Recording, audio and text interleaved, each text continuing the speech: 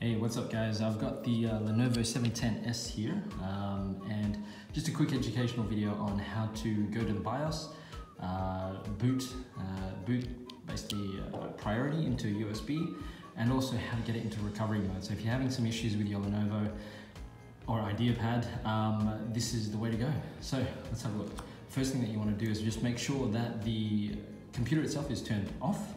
All right. If you're quick enough, you can obviously do it into restart cycles, but off is always the best way to go.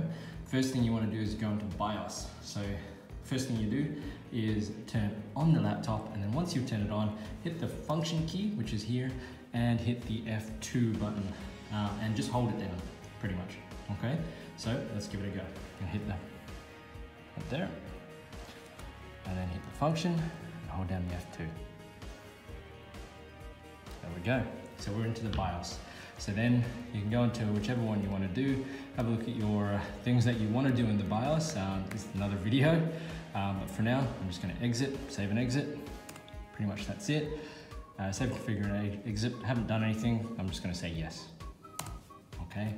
Then it will exit. The second thing that we want to do is prioritize a boot. So if you want to boot from a CD, or if you want to boot from a disk or something like that, first thing you'll need is your USB drive, okay? So we're gonna plug it into the side here, plug it in, and to boot from that USB drive, you wanna hit the function, all right? And then you wanna hit the F12 up here. So the function F12 will actually bring up the boot menu. So let's turn it on, hold down the function, and press the F12. There we go. So now you can boot from your USB if you wanted to. Okay. The next thing you want to do is, say for example, if you wanted to reset your computer or restore it because for some reason you've forgotten the password to get into the actual computer itself. What you'll need is one of these, just basically just a, Apple pin or a paper clip or anything at all. With the actual Lenovo Ideapads, they have basically a port. So what I'll show you is if I turn this around, and if I direct you down to the corner here, see that little button here, the little reset button. So first thing you want to do is make sure, yes, laptop is off. Next thing is you want to hold in your pin into there and press it in. And what you'll see is that computer, the laptop will fire up. Yeah.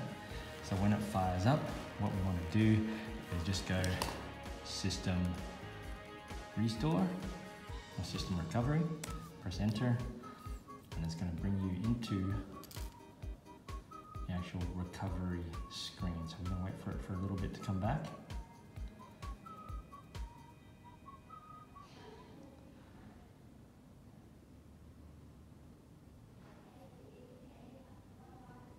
Excellent. So the information that you've got here and the options that you've got is select a task, restore from initial backup, restore from user's backup. So in this case, let's just go, I want to wipe out everything else and restore from initial backup. I'm going to use my mouse. I'm going to select next here,